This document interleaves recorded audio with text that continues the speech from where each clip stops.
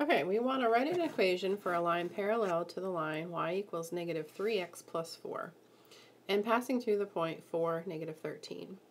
So my slope in this line is equal to negative 3, and if lines are parallel, they're going to have the same slope.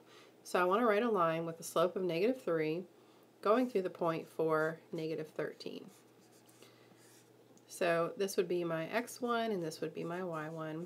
And I just use the equation formula. So y minus y1, so it would be negative 13, is equal to negative 3, parentheses, x1, or x minus x1, which is 4, in parentheses.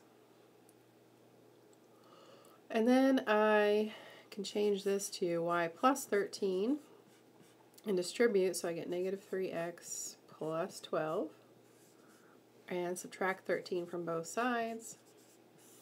So my equation is y equals negative 3x minus 1. So that's going to be the line parallel to the one given, but going through a different point.